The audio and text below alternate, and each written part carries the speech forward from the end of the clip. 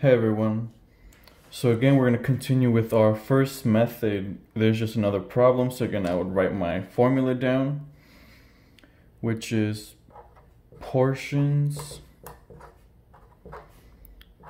prepared minus your leftovers. You divide this by your head count or actual fed. So again, this first method is used when food item prepared does not run out. So in this case, this problem says CSM Bauman prepared 2,038 portions of mashed potatoes. So 2,038 portions of mashed potatoes. So those are your portion prepared. At the end of the meal, there were 70 portions left over. So minus 78 divided by 2,500 people came through the line. What is your acceptability of mashed potatoes? So you divide that by 2,500. So first, of course, you're going to subtract the top two numbers.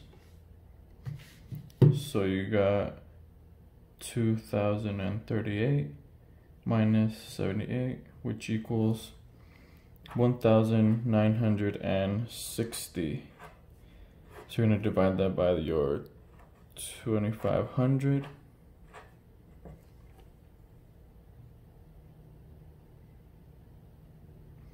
Which is 0.784.